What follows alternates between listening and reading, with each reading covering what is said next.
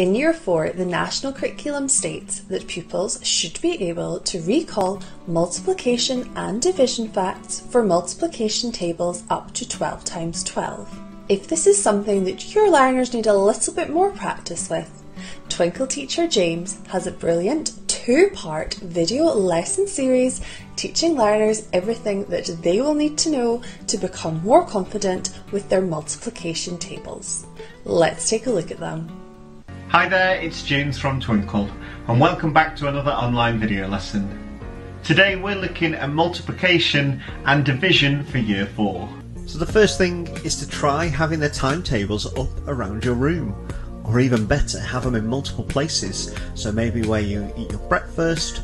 Okay, so the first one that I noticed was that the ones goes 1, 2, 3, 4, 5, 6, 7, 8, 9, 0. And the 9 times table goes 9, 8, 7, 6, 5, 4, 3, 2, 1, 0.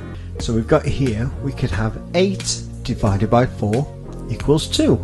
For your first task in this lesson, can you match the triangle with the correct fact family? Okay, so now it's time for your independent task. You need to fill in the gaps and complete these fact family triangles.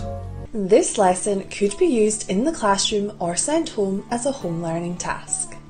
To watch our lesson videos, simply search for Twinkl Teaches before selecting your subject and key stage. Alternatively, you can scroll down on the Twinkl website and select online lesson videos. Now you can browse our growing collection. Thank you for watching, and I'll see you soon.